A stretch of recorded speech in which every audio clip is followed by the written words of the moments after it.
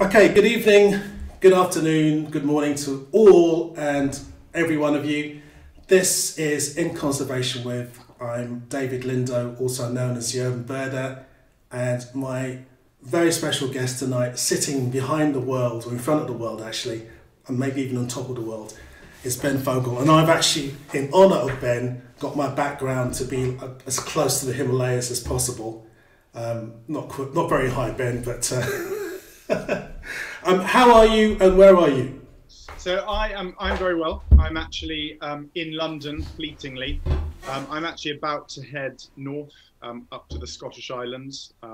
There is obviously the rules of staying at home are very important, but actually for filmmaking and the film industry generally, as long as you're very careful with your COVID etiquette, we can still move around a little bit. So I'll be heading off almost straight after this, due north to the Hebrides, a place that is,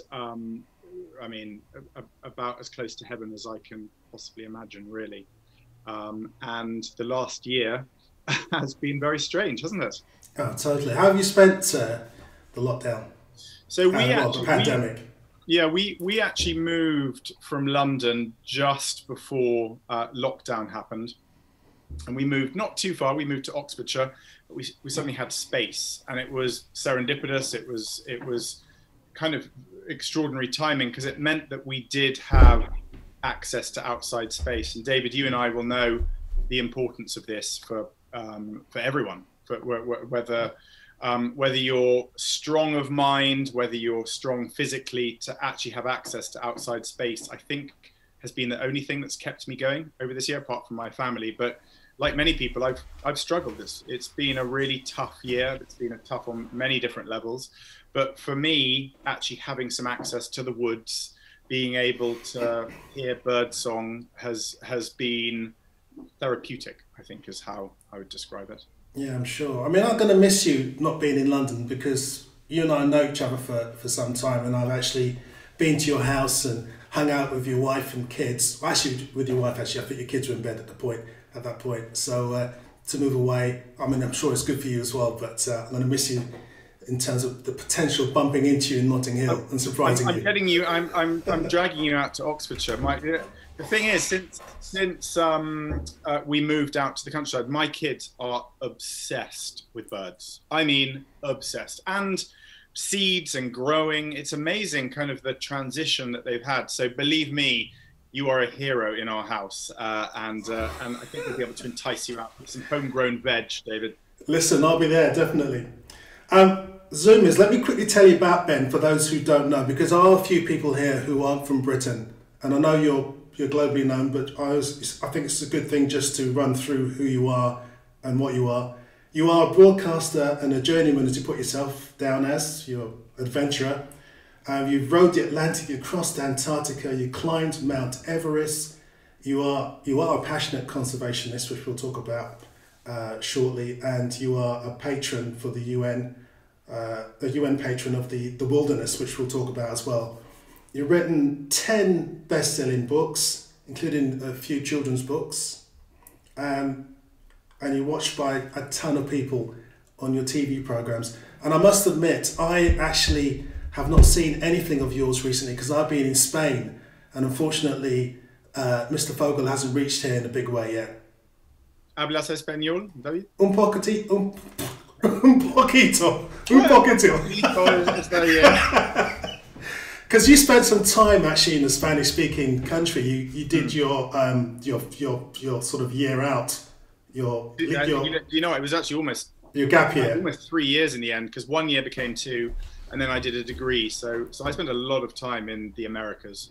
Yeah, and you also did some work with turtle conservation, didn't you?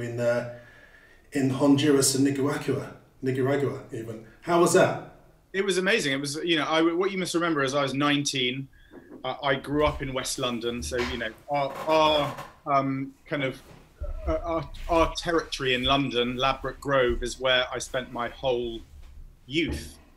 My parents moved to Ladbroke Grove, North Ken, when I was about 7 years old or so. We moved from W1 in central London. So urban London was all I had really ever known. I had these extraordinary summers in Canada, but then to go out to the Americas, and when I say the Americas, I went to South and Central America, was just, I mean, it just blew my mind. I was so excited by the whole thing. And that turtle conservation work in Honduras and Nicaragua was my first foray into conservation. Dad's a vet, so I'd kind of grown up around animals, but these were domesticated animals. And working with wildlife was entirely new to me. It was, you know, wildlife was stuff that lived at the zoo. Where my father, in fact, that's what brought him over here. He became the vet at London Zoo. So it was the first introduction into conservation and the, how do I put it, the controversies of conservation. Because here we had these extraordinary turtles, leatherbacks, and green turtles, and many others that were coming up nesting on the beach, and local people were eating the eggs. So I started working with a charity, actually it was part of the Peace Corps in the United States. I'm not quite sure how I ended up with them, but they were doing a project to try and save these turtle eggs. But they were, obviously they didn't want to come into conflict with people, some of whom actually relied on these eggs. That was their only form of nutrition. So it was, this careful balancing act between not ostracizing locals, not wanting to be the white Brit who came in and told people, don't eat those eggs. They need to be saved for conservation. I think it was a really good early lesson that our principles here in London, here in Great Britain, don't necessarily translate to other places, other cultures and other people. And it was the first time I really had to work with my diplomacy skills to try and kind of work a way around it. And we came up with a deal. The deal was the locals would take half the eggs and we'd keep half the eggs. And they would be left in these nests and we would sit there to protect them, because obviously locals were constantly going up and down the beach collecting them. So it was my first kind of insight into conservation, and actually quite a point, you know, quite a pivotal moment for me, just to see the scale of the problem of us humans on this planet, who have naturally a significant impact. Yeah, so that's quite a sustainable kind of arrangement you came to then. That was pretty good. As a small boy, what was the young Mr. Fogle like? What was the young Ben Fogle like? Were you sort of hooked into the countryside then? Did you have a feeling that you might sort of end up in the world that you're in now? Because let's face it, your career on paper and seeing it on screen is the stuff of dreams for many people, you know. So how did you actually sort of get into that world? It's David, it's the stuff of dreams for me. I have to pinch myself sometimes, because the young me, the young Ben, was fantastically shy. You know, I as I have already mentioned, my father's a vet. I grew up living above his veterinary clinic. So animals, dogs and cats, domesticated animals in particular, were my kind of life. We had a house full of parrots. We had, you know, there were all sorts of animals that would come through, and I wasn't, because I didn't have any confidence. It meant that I didn't have that many friends, if I'm to be honest. So the dogs and the parrots were my best friends, and the idea that one day I would actually kind of be in front of cameras performing, I suppose, if that's what you call it, never crossed my mind. I had no idea what I would do, but certainly what I've done didn't even come onto the horizon, let alone into my dreams. It wasn't something I ever envisaged.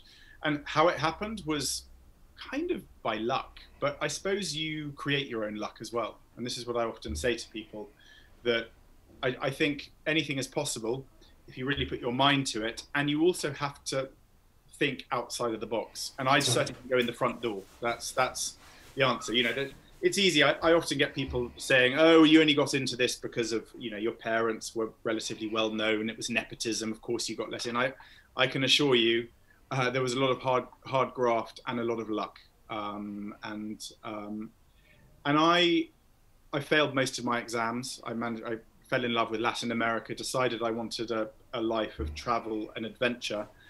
And then when I was 23 years old, I wanted to find work for a travel magazine. I'm very dyslexic, and I applied for Condé Nast Traveller, and I think I got the letters muddled up, and I managed to, the letter went to Condé Nast Tatler, a very posh magazine. I'm not quite sure what the magazine's for or who even buys it anymore. You don't want to be too disparaging, but it didn't suit me. It wasn't where I belonged, and I had some very good friends there. Actually, a lot of people have gone on to great things from that magazine. It's kind of extraordinary. I had an extraordinary year and a half, and made some very good friends who've gone off into all sorts of different directions. But it was while I was in that office in central London that I opened up the Guardian one day, and there was an advert looking for volunteers to be marooned for a whole year on an island. I assumed this would be the Caribbean, or maybe South Polynesia, or some tropical place. And it soon transpired it was the Hebrides. And I kind of became the guinea pig in the very first reality show. I'm aware there's probably some youngsters watching here. This is not the way. This is not a surefire way to get my career. I was lucky. It was the right time. It was the right place, and it really was serendipitous, because reality TV didn't exist back then. The year was 1999, so it's 21 years ago.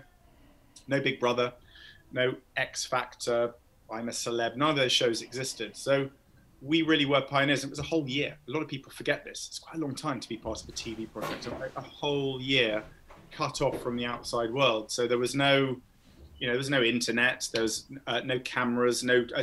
Apart from the cameras that we would record ourselves with, there was no way of speaking to family and friends, no phones, no mobiles, no internet, no newspapers, radio, visitors. We were isolated for a year, and the idea was to create a sustainable, self-sufficient community. So I think this built on those lessons I'd learnt on that early conservation project in Honduras and Nicaragua, where we were actually seeing our footprint firsthand. We could actually see the effect, cause and effect, I suppose, living on that island.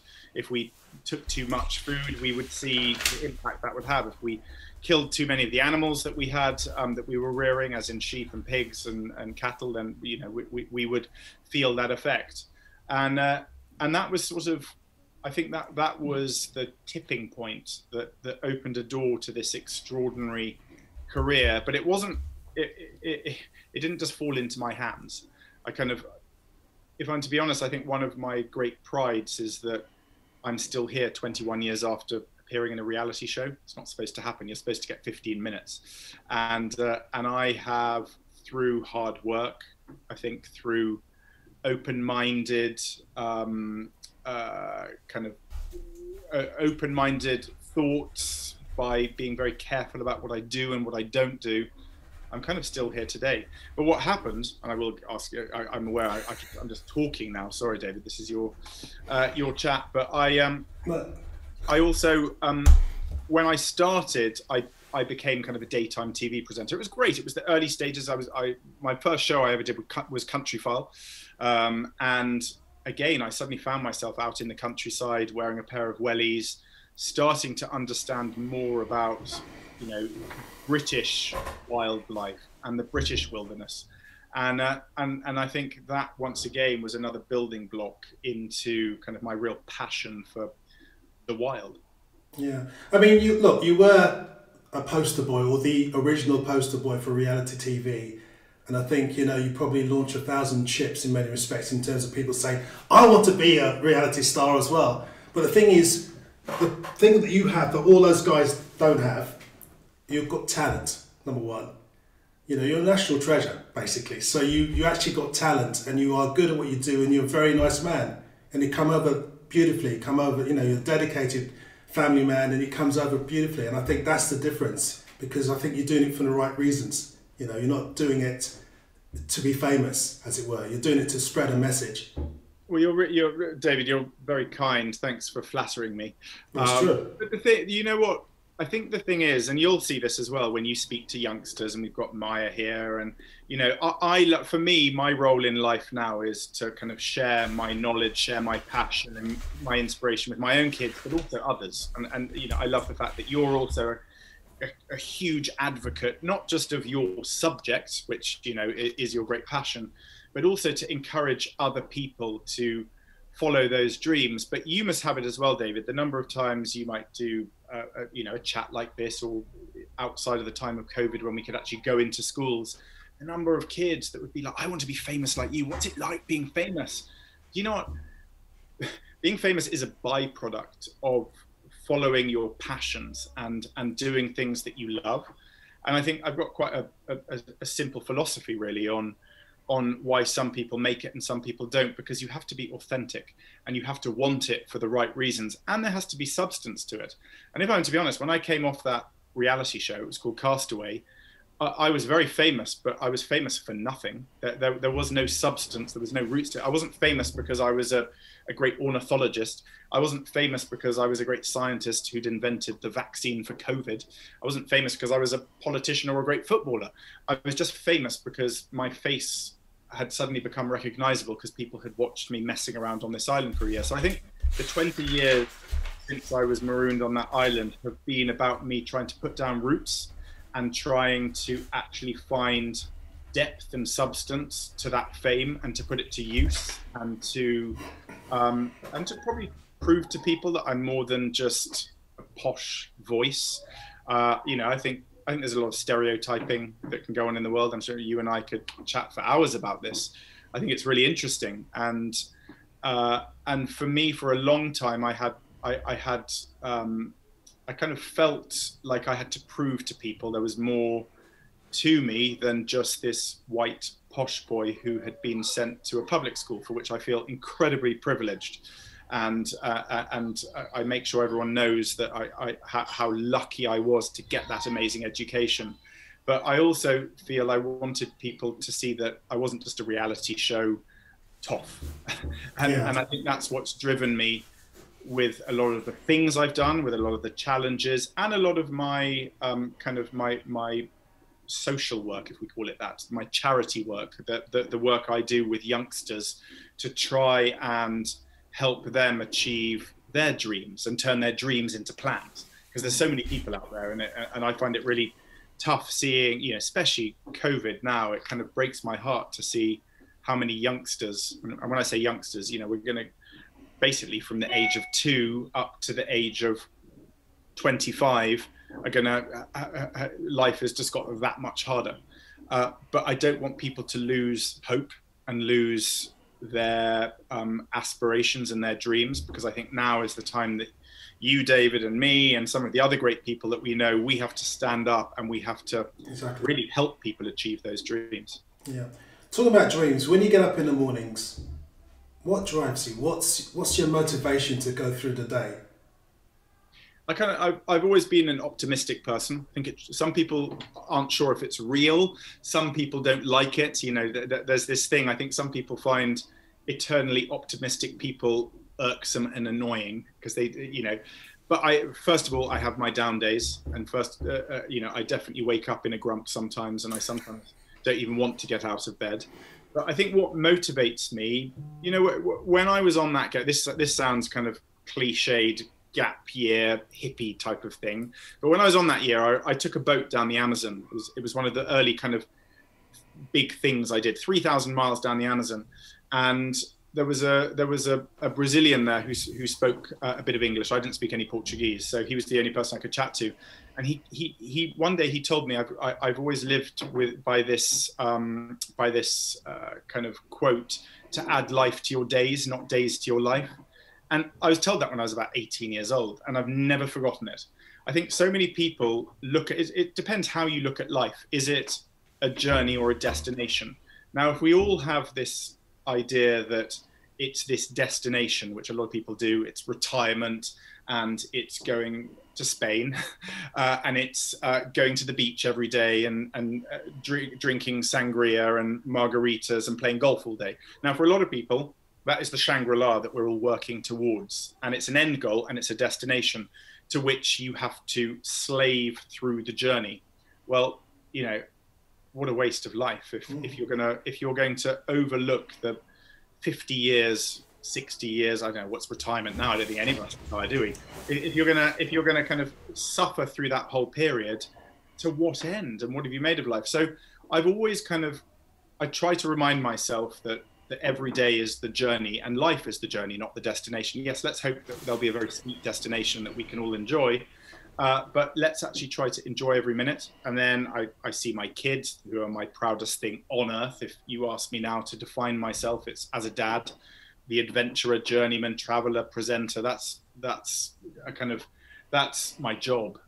That's how I'm able to, you know, protect and nurture and provide for my kids. But a dad is my most important thing. But also it goes beyond that. It's not just about my own children. I've realized I'm in a privileged position. I've been able to earn a very good living for the last 20 years.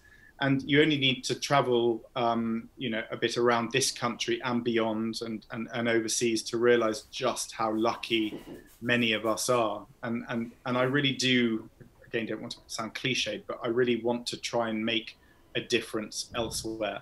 So I think when I'm in the morning, when I'm looking in the mirror in the morning, apart from looking at how tired my eyes look, and how much I am looking forward to going away again, you know, on a proper journey, I just think about making the most of every minute. And that's what we did with lockdown, by the way. I don't want to dwell on it because I'm sure lots of people are here to escape the dreaded lockdown word. But, you know, I saw it like an inverted adventure. So rather than just think, oh my gosh, you know, I'm going to climb the walls, this is terrible. And, you know, I usually travel a lot. I probably go to about 90 countries a year. Terrible carbon footprint. We can get onto that later. But it's the reality of my job. Suddenly to be at home for, you know, probably 90% of that time was an inverted and very different experience. I've spent more time with my wife and my kids this year than almost their entire lives and my entire relationship with my wife. It sounds terrible, but it's kind of always how we've lived and we've made it work. And we just learned loads of new skills. We started, you know, doing stuff together. So it's, yeah, anyway, that's what that's how I get through the day. Yeah, because I was watching all your stuff on Instagram. It's amazing. You put a picture of your dog up and there's like 10,000 people liking it. It's incredible the amount of people that actually follow your every move. I want to talk about adventure because when you know, people think about, oh, I want to be an adventurer. It sounds amazing. I know for a fact for myself that, you know, I love traveling. I travel to a lot of places too, but I like my comforts. I want to stay in a hotel. I look at your face and your battered up face when you went up to the climb Mount Everest, or, you know, walking across the Antarctic or rowing across the Atlantic, and I'm thinking, nah, I can't do that. What goes through your head? Do you get moments when you think, what the hell am I doing? Absolutely, you know, but that's part of the draw, to be honest. You know, if you think about travel, if you think about it, and I'm sure you'll appreciate this, a lot of the best part of travel is anticipation and reflection. So it's the planning and the preparation, and then it's all the stories you can tell to your mates in the pub or around the dinner table. And actually the doing often is miserable. You know, you've got the number of times I've had diarrhea on trips and you've been caught short and you're not necessarily enjoying it. There's mosquitoes everywhere. There's bed bugs, cockroaches. You know, we've all experienced those moments when you're in a faraway place that's very different to what you know. But that is where the attraction is, because I think sometimes you can't appreciate what you have until you have perspective. And for me, it's really important to have perspective on every aspect of my life. So not just absolute living conditions, which, you know, you need to go to, you know, a favela in Rio de Janeiro and I can compare to the life that I have here. And that's a very obvious way to see how lucky I am and how the majority of the world live and where we need to focus time and attention.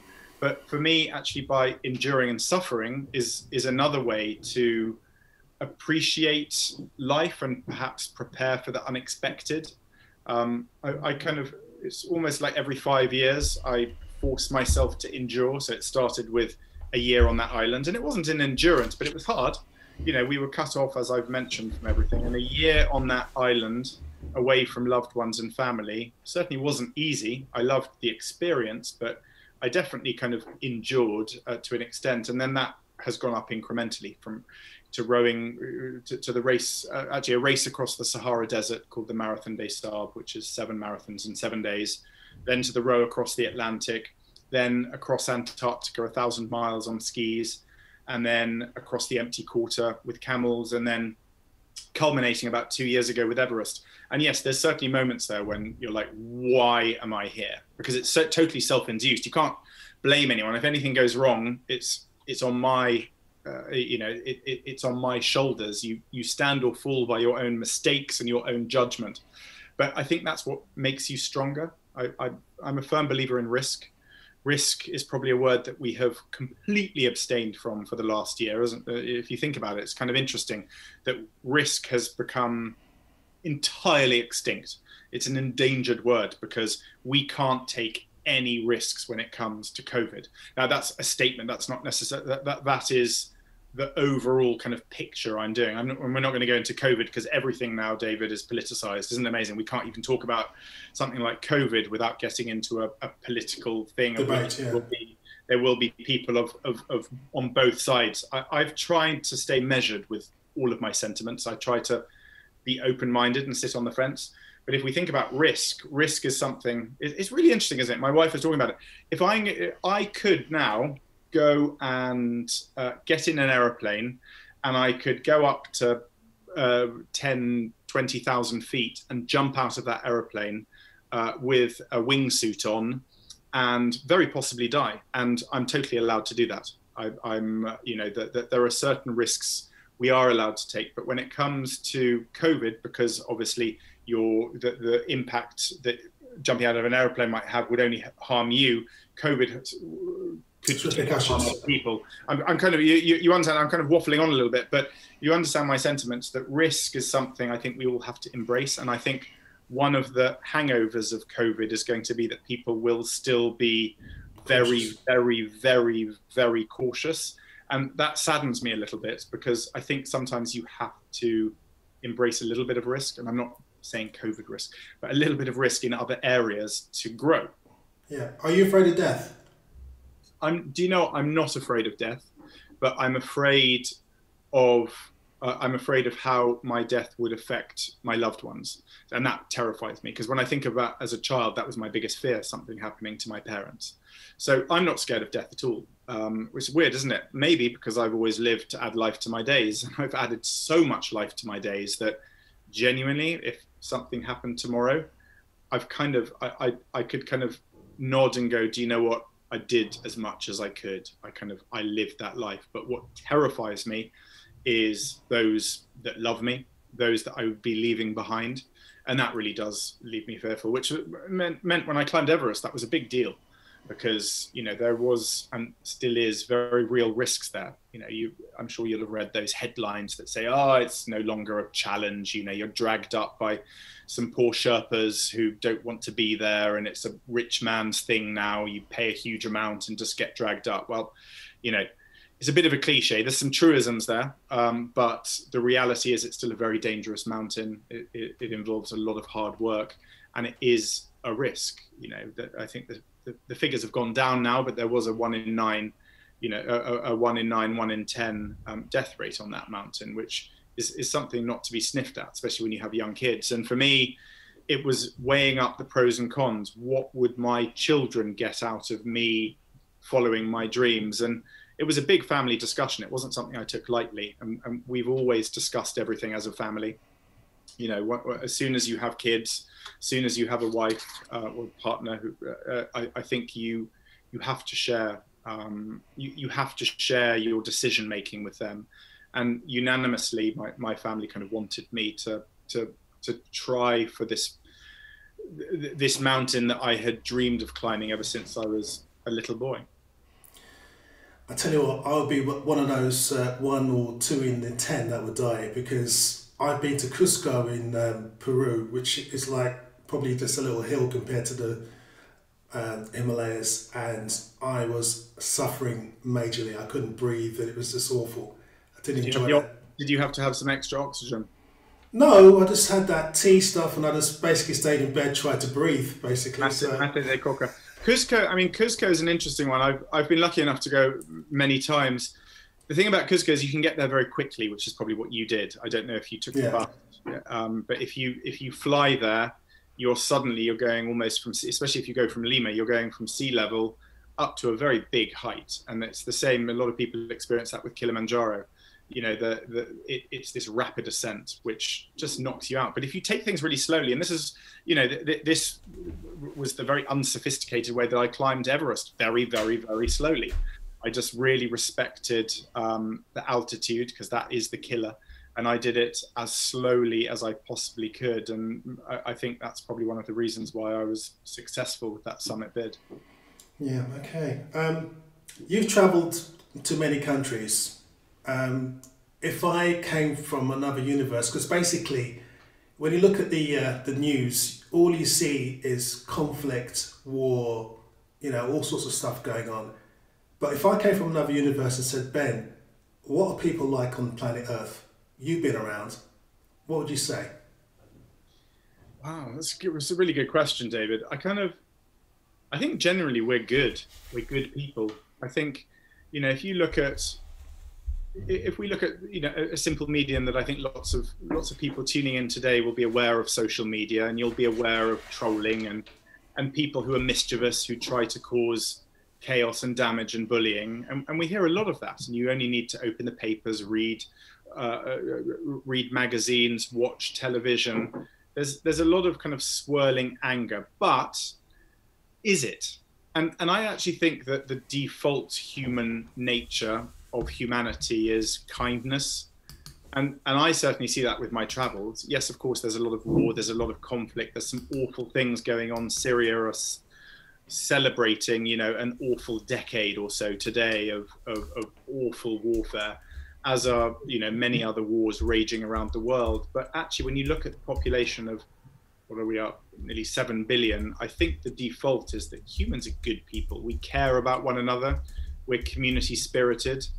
In all my travels, I've probably experienced 99% positive, kind interactions with everyone I've met and encountered, and 1% kind of negative, which I think you'd get anywhere. So I think if you came down as an alien, yes, if you drop into Whitehall, if you drop into almost any political arena, or you know, and certain volatile countries which have kind of just lost their lawlessness, of course you'll see the trolls of humanity. But I think by and large, if you dropped into a little community in Uganda, you know, a tiny little community away from any big cities, I think you would only find kindness and humility and smiles and happiness. I could be wrong there, but that I think is how I would describe it. Yeah. Have you got a favourite continent that you like exploring? Well, it certainly started with South America. I spent so much time out there. I found the Andes such an exciting part of the world, with the volcanoes and the culture up there. I found really exciting, the wildlife, the jungles, the diversity of cultures. And then when I was about 25, I visited Africa for the first time. I went to Zambia on a walking safari, and I was just captivated from there. And except for this year, last year, how I lost track of which year we're in, but outside of the time of COVID, I'm lucky enough to get back to the African continent in general, probably about a dozen times, and I love it there. I could quite happily, I say there, it's a great continent with lots of very individual nations, but there are, you know, Ethiopia is one of my favorite places. Uganda, that I just mentioned, just have had some extraordinary experiences there. Tanzania, Kenya. So I think I'd have to probably go for Africa because of the extraordinary diversity. The wildlife, the people, the cultures, the landscapes, it's amazing. Yeah, it's one of the. In fact, Africa is a continent I've not been to that much, actually. I've been to Ethiopia, Kenya, South Africa, and a couple of countries in the north, and that's it. And what did you think of Ethiopia? I loved it. The people are so lovely. I remember one occasion we were surveying for some birds in southern Ethiopia, and I was given some peanuts, and I hate peanuts. And I saw this kid nearby, so I offered him the peanuts, thinking he'd run off. But he got his little sister, his two little sisters, and he gave them the food first before serving himself. It was like, I was like choked. And another time I was in Addis Ababa in a restaurant, and I was having some food, and I just happened to be aimlessly gazing in a direction, and this guy thought I was looking at him. He's eating on his own, and he got up, and I was thinking, oh no, I'm in trouble. He came over to me and he says, do you want some of my food? And I said, oh, no, it's fine, thank you, sorry. It was just beautiful. They are beautiful people, and it's such a shame that they are now rocked in conflict as well. At least part of the country is. You've written 10 books, as we mentioned earlier. How the hell do you find the time, in between climbing mountains and swimming and rowing and whatever, to write a book, or 10 books for that matter? I've always got a computer with me. So wherever I go, and there's long journeys, you know, all that travel takes a lot of boats and trains and planes and cars. And as much as I love looking out of the window, I find myself getting inspired by the landscapes I'm in. So I've had a lot of bouncy bus journeys with my computer on my lap, bouncing around, sitting in a tent. And it's kind of how I fill those times. I think it's how I don't suffer homesickness, you know, because I really miss my family when I go away. But when there are kind of long evenings on my own, especially if I'm filming in a far away, remote place where there aren't other people to socialize with, I've always found that words are quite a good way of a good form of escapism. So during lockdown, I wrote a book called Inspire, which was sort of an anthology, a catalogue, I suppose, of lots of the journeys and experiences I've had. And I've tried to kind of translate them in some way into everyday language so that people can use them to use some of those examples to kind of help them through the trials and tribulations of everyday life back here in the British Isles, or certainly kind of in urban life. But writing's been something I've always loved. My father has written 100 books. So it may sound impressive, but I'm a long way behind him. I've got quite a few to go till I catch up with Dad. Yeah. As a kid, I used to be, I mean, I was gregarious in a way, but I used to secrete myself away to watch birds. And for me, being in that kind of environment, in an urban environment, because that's where I was my sanctuary. And I get the feeling from you that, you know, you said you were a bit shy as a kid. Do you think that that shyness still exists in you, and part of you sort of getting away from dealing with people sometimes is to go off into the remote wilderness and have these adventures? Is that a good sort of summary of why you do things? I think so. Yeah, I can't wait to get to the island tomorrow. There'll just be a tiny group of people. You know, there's a very small, little, tight group of people. I mean, funnily enough, lockdown has given us all everyone's had kind of time to themselves, and I think some people have really enjoyed it. I think some people will actually find it quite scary, kind of having to reintegrate and re-socialize. I think it's actually one of the hurdles we have, one of those hangovers that we're going to have to really try to get on top of, because we are social creatures, and I do like being around other people. But if you ask me now what my dream kind of life would be, I'm very envious of those often bearded men who live in cabins in remote forests and woods. There's something rather romantic about just moving there and chopping wood and cooking my own food on the stove and growing everything in a little organic vegetable patch. And that does kind of that does interest me. But what I've discovered over the years, I always thought when I became a dad and had a family that we would move away and do that ourselves. But I think socialization for kids is so important. I think we've all had a little taste of home education. I'd always coveted it before and hoped that I would have a chance to do it until I did. And then I realized how heroic teachers are. And I also realized the importance, because actually my kids actually missed their friends as much as they missed their schooling and their teachers. And it's that socialization that I think I've been reminded is so important for children to have, just to build those skills of being kids and messing around and being silly that parents, they can do that around us, but we don't find it as hysterical as their contemporaries do. And also, it's important for them to form friendships, you know, because some of those can be lifelong as well, can't they? I remember watching you on one of your series when you went into a forest. I think it might have been in Romania, and you met a couple. The man was substantially older than the woman, and I found that it was really fascinating. Actually, you being with them, because I found their dynamic really kind of odd, and it it felt as if he was. I think he was Australian. Mm-hmm. And I think that I got the impression that he was quite happy doing his stuff, you know, living sort of off the grid. But I felt that she wasn't so happy doing that at all. They were an amazing couple, Miriam and Peter. And actually I visited them a couple of years ago now, and they're now back in New Zealand, I believe. He actually had a health scare. And you're right, there was quite a yawing, obvious age difference. But actually they actually both genuinely loved this nomadic, perpetual movement of existence that they had. They were camping every single night in different places, moving around. And actually, I actually found them quite an inspiring couple, because it proved to me that actually sometimes, you know, slightly different, chalk and cheese, yin and yang, can actually work really well together. And I thought they created a rather kind of beautiful harmony with the landscapes all around them. Theirs was a very different existence to lots of the other people who are more rooted. They were one of the series that we were talking about, New Lives in the Wild. In fact, there's one on in about an hour's time, a return to the wild. It's actually less. This one is a little tamer. It's down in Devon, a great family called the Masons. And it's not quite as exciting as some of the overseas ones that I've done, but actually there's a relatability, I think, to the ones done in the UK. But I digress.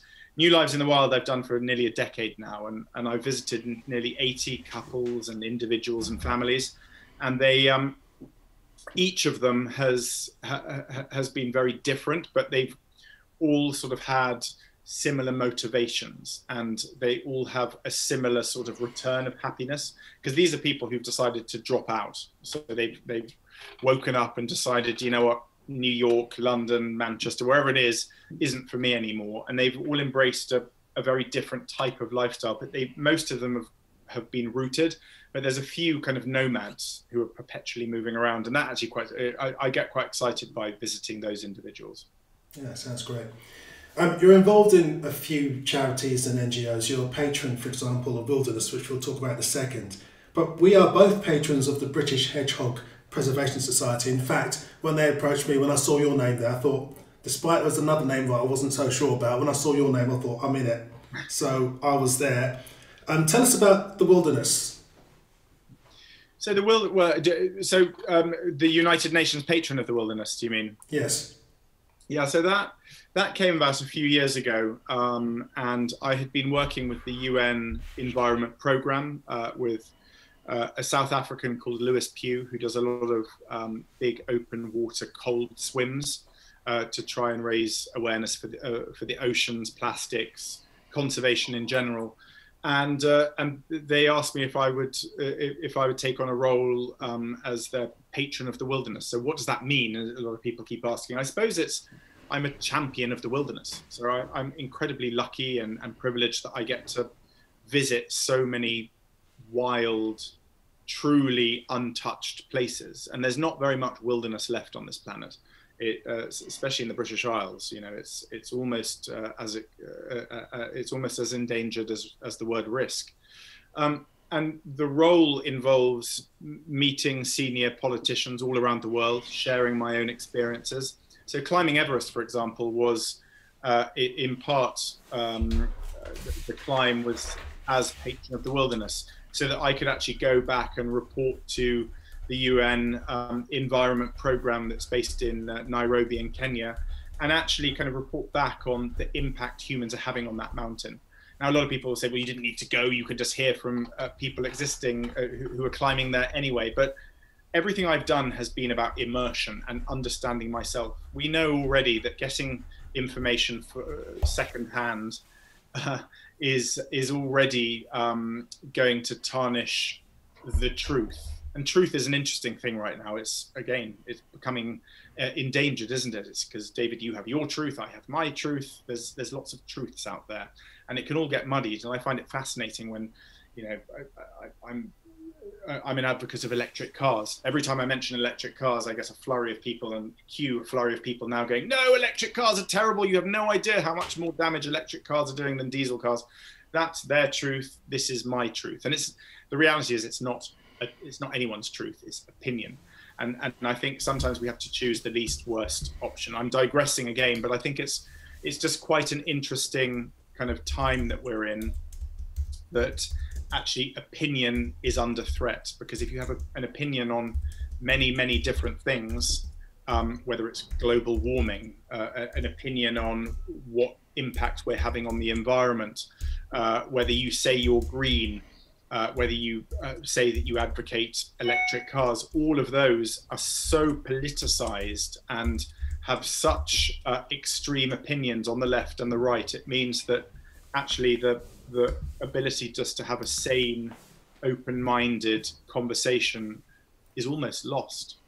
And it's one of the things that I kind of want to fight for. So going to Everest, I wanted to experience it firsthand, to not just read the headlines that say there's rubbish everywhere. So here's the thing. What do you think? Do you think Everest is covered in rubbish? I don't know. I mean, I've seen pictures. There you go. So, but if you read the papers, they will call it the largest rubbish tip in the world. Well, I'll set the record straight. I've never seen a cleaner mountain in my life.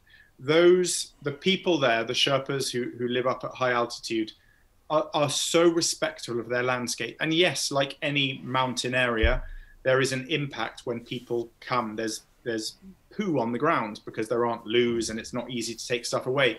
But they, over the last 20 years, the Nepalese have done an astonishing job at tidying that mountain. Now, if you go up to Camp 4, there are some tents left around. There are a couple of old bits of kit from where people have died and it's never been collected. But that is the heritage of the mountain. It's like when you go to Antarctica, you could look at Scott and Shackleton's hut that were left behind when they perished, that was never taken away. People could say, look at that rubbish, all that rubbish left by humans. Actually, if you go to the huts, and I have been, they are beautiful. They make you want to cry. They're so beautiful because they are a connection to our ancestors who did these extraordinary journeys. Well, the same for me goes to Everest. When you see some of the litter that is there, which is largely kind of tents and kit that's been left. And listen, it's not perfect. There is bits of litter, but I see more litter in the British countryside. I see more litter in the national parks here. I see more litter in the parks in London. We used to live very close to you near Wormwood Scrubs. I see more litter in that park every day than I saw on Everest. So I always find it a bit rich when newspapers are going, look at Nepal, they don't care about the mountain, because the Nepalese took that really hard and found it deeply disrespectful. So when I wrote a piece for The Guardian and I came back, I got a letter that's framed now in my loo from the Sherpa Association saying, thank you it feels like we've won the lottery. Finally, someone has reported the truth. And that's kind of what that motivates me, David. It's why I do what I do, so I can actually go. Now, people can still disagree, and there will be people saying, well, no, I think there's still more litter, or when I was there, I saw more litter. Everyone can have that opinion, but I can share with comparisons of being in other places and mountains that I think relatively it's a very clean mountain. So that's kind of what drives me, and that's part of my role as patron of the wilderness. Okay. Any young kids watching this video in the future, what advice would you give them if they want to follow in your footsteps? Be creative. So, reach out to you, to me, cue a flurry of people. It won't necessarily happen, but be creative. Think about people who are working in a similar medium. Think about people that you might be able to get some apprenticeship work from. Hands up before everyone kind of starts getting in touch. I genuinely, the work I do is so far away and so complicated that actually apprenticeships don't work with me right now. But that's something that may well change in the future, and I hope it does, because I'd love to give people, some youngsters a foot up. But I think it's about being creative. I think it's about really being passionate, learning. I think it's about embracing you know, the modern exciting world. Back 20 years ago, television was the only medium. What we're doing now was, you know, it was a pipe dream. How could you create your own content in your own show? But David, you're kind of proof just with this and everyone else who's doing great podcasts and vlogs out there, that actually you, if you're passionate enough, you will shine through. Believe me, I've worked in the television industry. If you're good and you can engage with people and you can do things well, you will be noted, and people, you know, the proof is in the pudding. So, you know, it's why I find it quite exciting that all these YouTube stars are rising to the top. You know, their star is far higher, far greater than mine. I might get a few TV viewers, but it's nothing compared to what you can get on YouTube. And that I find really exciting. I'm an old fogey. You know, we struggled to even get me online. I had to borrow my wife's computer because I didn't even get mine going. I'm really feeling my age now. But there's a lot of people, you know, who really know how to use social media. And so I think it's a combination of real passion, and you really do have to be passionate about it.